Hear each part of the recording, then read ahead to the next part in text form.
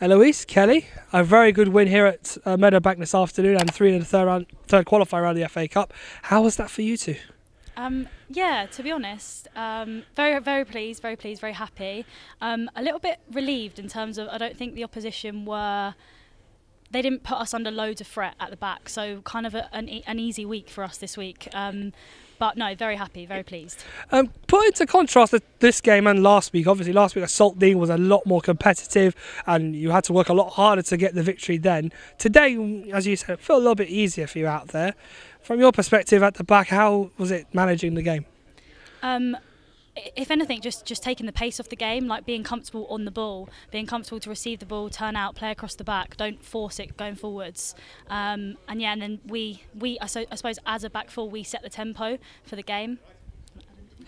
Yeah, no, it was nice to be in control. Last week was a little bit all over the place at times, so yeah, this week was a lot more in possession. We were good, out of possession, we were also quite comfortable. Yeah. Next round, third qualifying round. Last year Sutton got as far as the first round itself. How important is the FA Cup to the club and also to yourselves as players? Yeah, massive. I think everyone loves FA Cup. It's just a classic, isn't it? So yeah, really exciting for us players just to play in the FA Cup, and you get to experience different teams that you probably wouldn't do in the league. And of course, like financially and backing for the club and exposure is brilliant as well. Yeah. Particularly after the summer we've had as well. Yeah. Can we talk about Leigh Dent? We spoke to her last week. Today, once again, the star of the show, 2 goals and an assist. How is it playing with her in such a vibrant team? Yeah, it's superb. I mean, such young talent, and to have her with us and to hopefully we can manipulate her and help her grow is fantastic.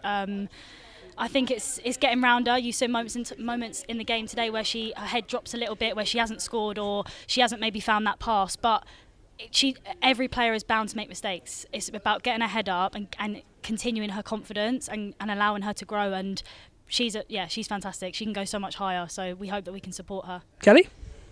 Yeah, she keeps us on her toes at training a lot, and she is a fantastic player. I've never seen so much talent for someone so young, especially that she just turned 16. So yeah, long may this continue. I think the rain of goals, we're not going to stop seeing them. Terrific. And let's talk about next Sunday, Ebbsfleet away in the league. First win in the bag last Sunday. How important though will it be to try and continue that momentum, especially away from home against Ebbsfleet? Yeah, really important. I think every game's a tough game, but I think we've proved with the performances like Fulham, Dartford at the beginning of the season that we can definitely compete. I think we just got to take the confidence for the last couple of wins and take it forward. On our day, we can beat anyone. I think that's what we've got to go with. Definitely not shy in front of camera. Well done, girls. Thanks. Thank you.